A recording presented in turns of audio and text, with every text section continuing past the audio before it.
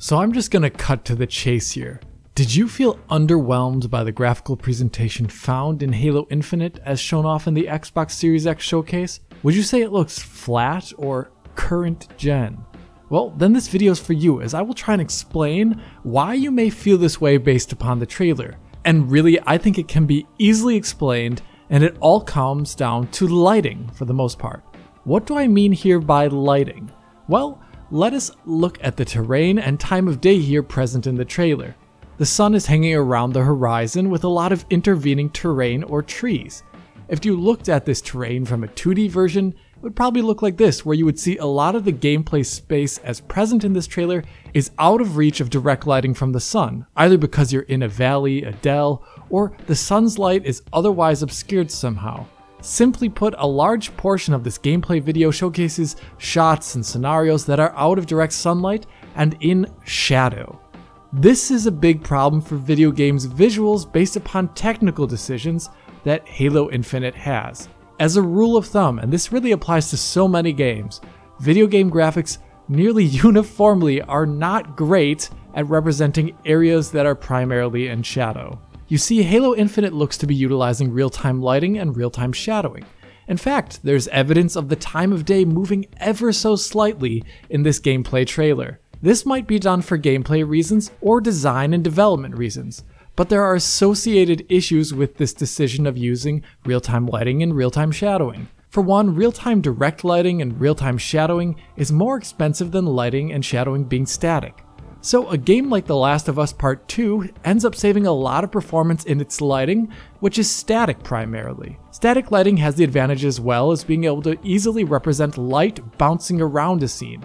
So those static regions in shadow tend to look rather nice, as that bounce lighting is baked into the surface of the object. Though there are downsides, of course, to using static lighting. Static lighting requires a lot of iteration time in development, as any change to a scene by an artist will require the lighting to most likely be recalculated. Static lighting's inherent nature also means that there are realism problems with it and consistency problems. Any dynamic object in a scene with static lighting primarily, those dynamic objects will be lit completely different than the static objects in the environment. This is something that happens in all games with static lighting, but your mind may just ignore it, which is fine. Either way, dynamic lighting and shadowing like we're seeing in Halo Infinite is more expensive, but has the advantage of affecting dynamic and static screen objects in the same exact fashion, so nothing sticks out and everything is treated equally. At the same time, traditional non-ray trace dynamic lighting and shadowing like in Halo Infinite does not have reasonable facsimiles of light bouncing around in shadowed areas, so you do not see indirect shadows from objects in shadows really, nor do you see detailed bounce lighting in shadows. The game having all of its lighting being dynamic and not as a static texture over the entire scene prevents accurate lighting in shadowed regions. It's a trade-off for sure, but iteration times in games with real-time lighting are fast, as there's no recalculating of static lighting. And it also allows the time of day to be changed as you play, or lights can be moved more easily as you play the game. As I said though, a game like Halo Infinite has a problem with those areas of the screen that are in shadow from direct lights. Like this area in the graphic I showed off earlier, the area where no sunlight or other lights are affecting the scene. Given the state of the art of technology, there are a few ways to emulate or simulate lighting in those areas. The first of which I will mention is what Halo Infinite appears to be using. As I see it in this trailer, Halo Infinite looks like it is using an image probe style system, modified by screen space ambient occlusion, and perhaps other screen space techniques like screen space reflections. These combined techniques are used to emulate the look of bounce lighting and shadowing of that lighting in areas of shadow. In fact, as I'm showing here, you can see in one part of the trailer how these game probes, after the menu switches off, seem to turn on after a certain amount of time and load in. They generate in real time. Lighting probes are simplified captures of light from a point in the game world that are scattered across the game world. So they show the general direction and color of lighting from 4 to 6 directions probably. If you map that spherical image from that point and wrap it around almost like a texture around a dynamic or static model, like a character model, or an environmental piece like an unmoving rock, it would look like the dark side of that character model or rock is colored by the lighting around it and the sky above. To make it look like this lighting changes based upon the movement of objects throughout this world, character models and objects will change the probe image lighting based upon their location in the world, interpolating between the various probes. But really, this is an extreme approximation and emulation of the real effect of bounce lighting around a scene. This style of probe indirect lighting wraps that captured light texture around the models in such a way that it does not really show off the direction of light very well. It basically comes from everywhere around a model, more or less. Secondly, this light that it is capturing is not self-occluding usually, so an object's own surface will not shadow itself from this light in any way. So the corners, crevices, and other parts of a model that should not be receiving much or any light are still being lit. This causes the edges of models or models entirely to glow. And you'll find this in so many games it is not funny. Even your favorite games from this generation, which are lauded for their graphics, will have this problem. Check out this shot here from Death Stranding on PS4 Pro. Most of the character here is in shadow, yet all these bits of his suit and character model have light glow on them from essentially nonsensical directions. This is the effect of probe indirect lighting on a model. It helps emulate the look of indirect lighting, but it also has side effects as well. So developers try and obscure some of this light away. They can either use screen space ambient occlusion usually, or screen space reflections. Screen space ambient occlusion will help get rid of some of that diffuse lighting. Diffuse lighting is basically the less reflective light attached to a surface, so the dull color of a surface more or less. Screen space reflections will help occlude and localize some of the specular lighting in shadowed regions. So any of the metal or heavily reflective bits will look a bit better with SSR on. But still the primary problem is there, and screen space trickery can only get you so far, especially if we're talking about massive environmental geometry or complex large character models. Here you can see in Halo Infinite how using SSAO to obscure light for a very large object far into the distance has an artifact where the first-person gun obscuring the model also obscures the shadow on it as well, and it disappears. This is a decidedly last-generation solution to this problem with dynamic lighting. The first usage of the model I described here was pioneered primarily by Ubisoft in Far Cry 3, a game which came out in 2013 and shows off these exact same issues I talked about here. So it's an older way of doing things, and it shows really well if you look at those areas when characters or objects are out of direct lighting, so out of the sunlighting or out of the light from things like torches. Like look at the assault rifle here in the opening cutscene of this gameplay trailer. Do you see how flat the lighting is on the assault rifle when it is in shadow? It looks like there's almost no detail on the assault rifle. Or here, look at the lighting on the grunts here in the shadow in an official screenshot that they released. Do you notice how their legs and bodies are glowing even though they're in shadow? Where is this light coming from exactly? It's all rather directionless and flat. If you look at reflective or specular lighting in a shadow, you can see the exact same behavior. Like here, look at the warthog as Chief approaches it. If you stop the frame, you can see what I mean. The entire inside of the warthog, which is in shadow, is lit by probes, and that light looks to be only obscured by screen space techniques. So the entire inside of the warthog has glowing edges all over it. The lighting choices of this trailer, and specifically the fact that most of it takes place in a shadowed region, is failing to bring out the actual details of these character models, textures, and materials. And really, I imagine the quality of these materials and textures and models is actually very high, it's just that the lighting here doesn't do them justice. The thing is, dynamic lighting is a double-edged sword, and the principles of physically based rendering make it even more dangerous. This will take a second to understand, but once you understand it, it will be really enlightening, I think. So back in the day, developers used to author game textures in such a way that most of the lighting was already baked into the texture. I do not mean as static lighting necessarily like we saw in The Last of Us Part 2, but it's related conceptually. The way a model's textures used to look was primarily decided by its diffuse texture and its specular texture. And really, the diffuse texture was really important. The diffuse texture would handle all the rough lighting on an object. So tons of things were drawn into this diffuse texture. Shadows were drawn in there. Wear and tear, scuffs and marks, and even fake reflections were drawn into diffuse textures. So if you go back and look at textures in games like Halo Reach, like on the assault rifle here, you can see a lot of smaller detail on that gun model. It looks really detailed no matter what the lighting is in the environment. But it's not physically accurate at all, and it does not respond to the environment's lighting very well. But it is detailed for sure. Physically based rendering, or how textures and materials are made in modern games, changes this completely. Nowadays, a diffuse texture, or albedo as it is more commonly called now, has just a tiny bit of color information in it usually, and that is about it.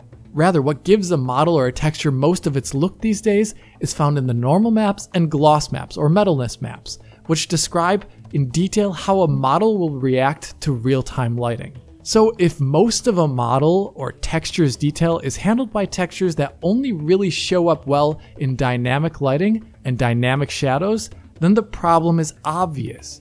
In games that use dynamic lighting, like in Halo Infinite here, objects and textures in shadow will lose a lot of their detail. In Halo Infinite's case, this happens all throughout the demo because it takes place primarily in shadow. The presumably high detail models and textures look flat and undetailed as they are only lit by extremely basic approximations of light or shadow in shadowed regions. Here's a great example. The elite the Master Chief is dueling with here steps out from a non-shadow casting light indoors into an area between the building and the outside. Here this area is not lit by anything directly, it is completely in shadow. If you stop the frame as the elite is in this shadow, you can see the problem I'm talking about. The entire elite model, its armor, and its textures look flat. All of the physically based textures and material detail is not able to show itself due to how the game handles indirect lighting in this video. If you stop many frames in this video, you can see this happening on many game world objects. So what can exactly be done to fix this problem? Static lighting as a solution probably does not mesh necessarily with Halo Infinite's game design goals, nor would it necessarily fix the problem for how lighting looks on dynamic objects like character models, foliage, or all the physics and moving objects in this game. Halo is a very dynamic world. The solution I think instead comes from next generation lighting techniques, so through forms of tracing. Either this means hardware ray tracing, which the Xbox Series X supports, or some form of software style tracing, like the Lumen technology found in Unreal Engine 5, or sparse voxel octree global illumination as found in CryEngine, SVOGI. These technologies are expensive in terms of performance, but they are incredibly worth it as I see it. Now here's an example to show how worth it is from Metro Exodus. Here in this scene, this dynamic object, a character model, and the environment around the character model is primarily in the sunlight's shadow. So the character model and environment are only lit really through a probe-like solution that Metro Exodus has, as well as screen space ambient occlusion and screen space reflections. If you notice, this character model and the environment around him has the exact same problems as we saw in Halo Infinite and thousands of other games.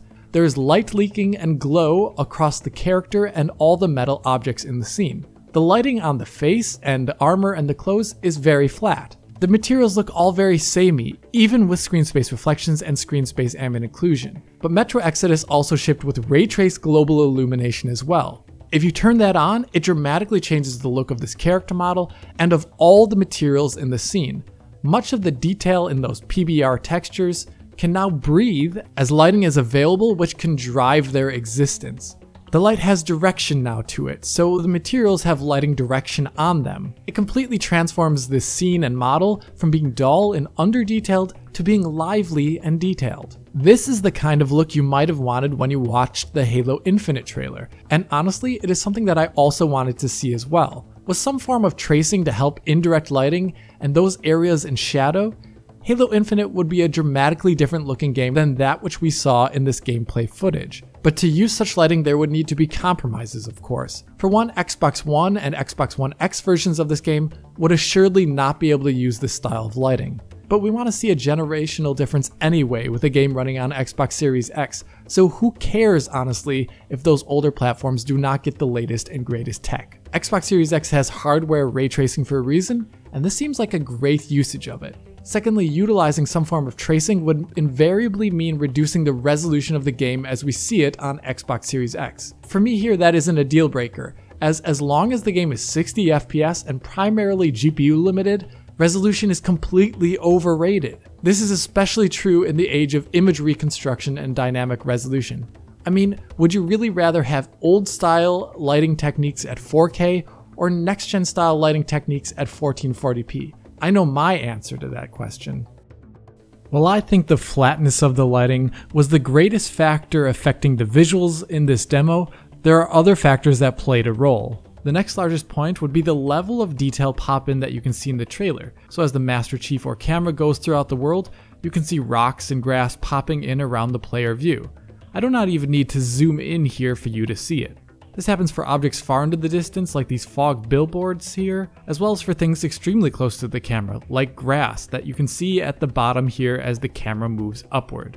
There are two reasons why I think this is happening. The first is because this game is using legacy systems designed around the base Xbox One, and they're not scaling really well, I think. And the other is because I think this game is very GPU bound, as I cannot imagine the CPU or SSD are being completely worked out here.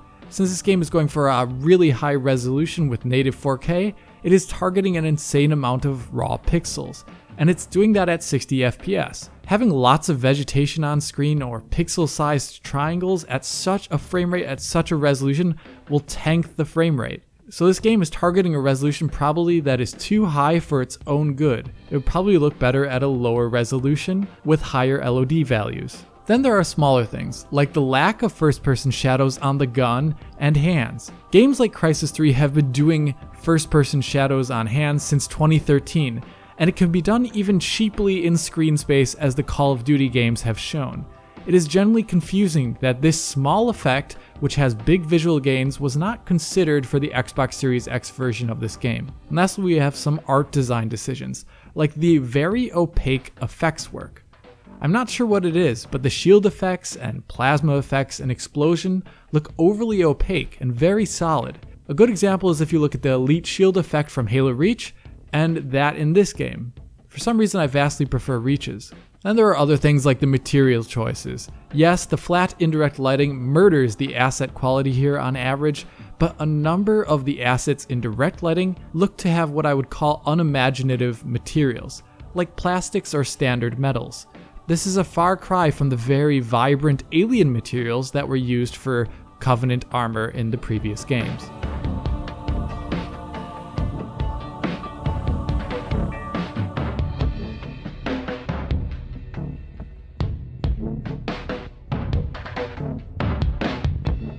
I'm not sure what the future holds for Halo Infinite given the reaction to this gameplay debut, but Microsoft have announced a ray tracing support patch for Halo Infinite after it launches. I'm not sure what that ray tracing patch entails, but I seriously hope it does something to alleviate the indirect lighting issues that I highlighted throughout this video to a degree if possible. And until we learn more, I hope you enjoyed this video. If you did find it enlightening and helped describe that feeling you had, hit that like button and subscribe to the channel. If you are already a subscriber, then consider hitting that little bell in the corner to be informed as soon as Digital Foundry posts a video. If you want to see more content like this in the future and help us out, consider supporting Digital Foundry on Patreon to get years worth of Digital Foundry content available in high quality for download. If you want to talk to me about indirect lighting and why it is so important for video game graphics, write a comment below or follow me and Digital Foundry on Twitter. And as always, this is Alex, bidding you farewell und auf Wiedersehen.